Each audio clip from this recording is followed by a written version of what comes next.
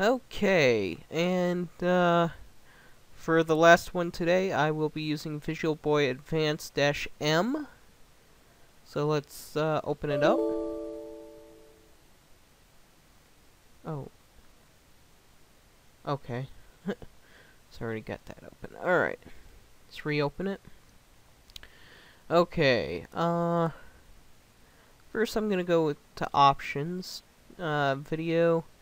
This is the window resolution. Select full screen mode.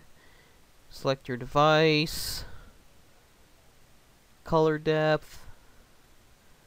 Set it to your max resolution. Max refresh rate.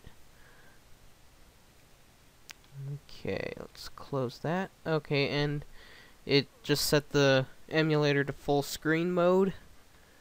Press the escape button to exit out of full screen mode. You're going to want to have it in full screen mode to actually start the game in full screen mode, because you don't, it won't start in full screen mode. It'll start the game in the window mode that was closed beforehand. So yeah, that's really the only thing you need to do for inside the emulator. So let's go ahead and close that out. Add a non-Steam game.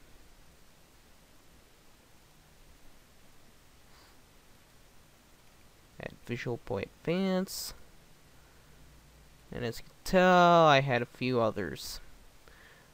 Game Boy Advance, Game Boy Original. So let's go to our generic game category, properties, and open up Notepad. Okay, so you've got your Game Boy Advance.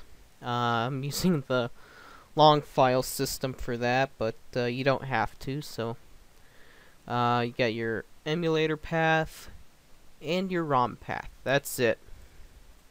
So let's copy that in there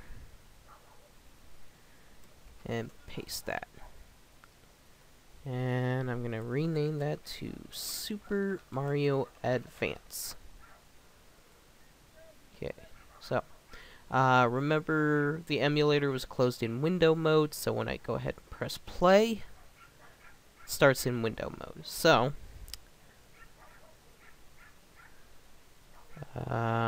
need to, there we go. Okay, so it's gotta be in full screen mode. There we go. Alright.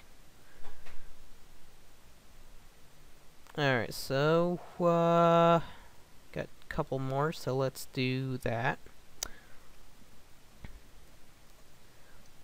Do The Legend of Zelda Link's Awakening DX for Game Boy Color.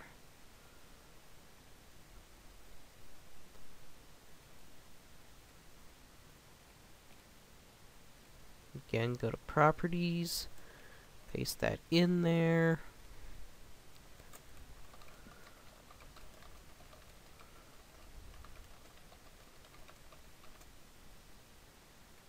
Okay, play.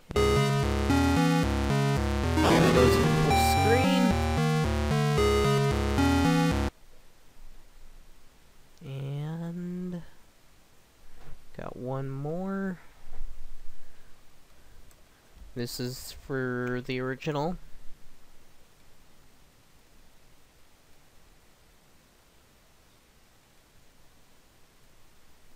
Again, pretty easy stuff.